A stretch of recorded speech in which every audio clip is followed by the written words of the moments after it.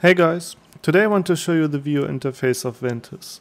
It enables you to program applications that send video streams to Ventuz or receive streams from it. Additionally, VIO supports alpha values and a Z buffer. This way you can integrate hardware that Ventuz does not support out of the box. Also, it is possible to combine the Ventuz engine with more specialized render engines like Unity 3D. Ancillary data can be attached to the frames by the sender. This can be used to pass the view and projection matrices that are used to render a frame so the receiver is able to continue the rendering of the sender.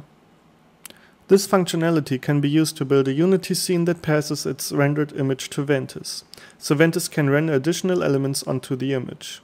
To realize this, the Unity project reads out and passes the camera information, color buffer and depth buffer and passes it to Ventuz with the help of the VIO interface. Now Ventuz can render all new elements and consider the Z positions of the Unity elements. Of course, this is not only possible with Unity 3D, but also every other render engine. This wraps up this video. I hope you enjoyed it and you will try out the new possibilities that come with this feature. See you in our next videos. Bye!